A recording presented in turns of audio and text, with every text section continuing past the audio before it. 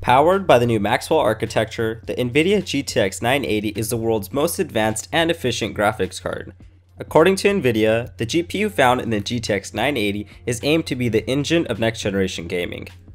As far as specifications go, the GeForce GTX 980 features 2048 CUDA cores, 4GB of GDDR5 memory, and a GPU base clock of 1127 MHz. Now for the build quality and design. The NVIDIA GTX 980 builds upon the reference design of the GTX 700 series and adds touches from the company's Titan Z line. With the new backplate and I/O port, the GTX 980 is built to dissipate heat with ease, and the new display outputs make it viable for 4K surround or surround G-Sync. Because the 980 is a single GPU graphics card, we made sure to test it against current comparable cards out on the market. That includes the R9 290X from AMD and the 780 Ti from NVIDIA. All of the benchmarks were done at stock settings unless stated otherwise. Due to the new power-efficient architecture, the 980 doesn't require as much power in order to achieve the same benchmark results as cards from the last generation.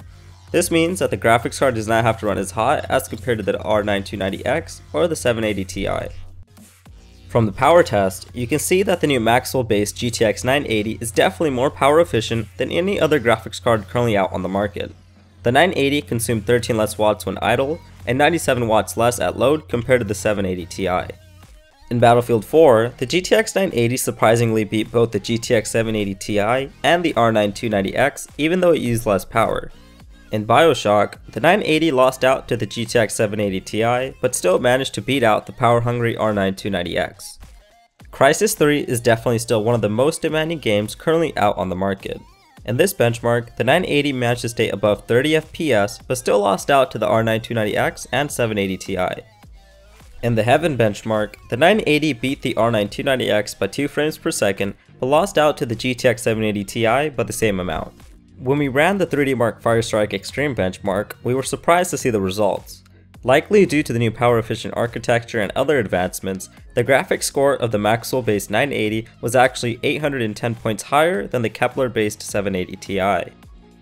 Overall, the new Maxwell-based GTX 980 graphics card is definitely one heck of a performer. Not to mention, it is insanely quiet even while running benchmarks inside a case. This is mainly due to the new low power requirements, which in turn allows the fan to run at much lower RPMs. Considering this is just the first revision of the Maxwell chip, we are excited to see what exactly a fully unlocked Maxwell GPU will bring to the table.